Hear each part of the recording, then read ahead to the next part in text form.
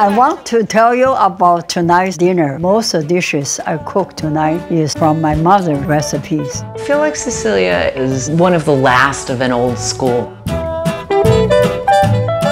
I have memory of standing in the kitchen, watching her tasting things and shaking her head and throwing in a little more salt or a little more ginger.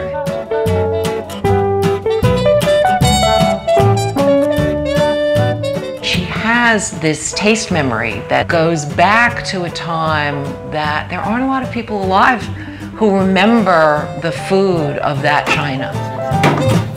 Okay. Cecilia is the history of China in almost the last 100 years. I miss her restaurant so much. The quality of the food, the whole ambiance of the place, the very precise dishes of northern China. There are so many people who would like to experience that again.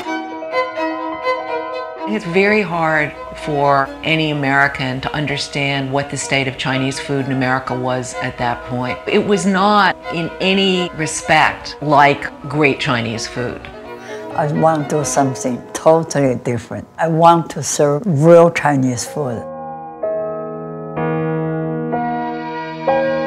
She guided us through the whole menu and how we were to experience Chinese food, not like any other cuisine that I had experienced before. The unstoppable Cecilia Chiang.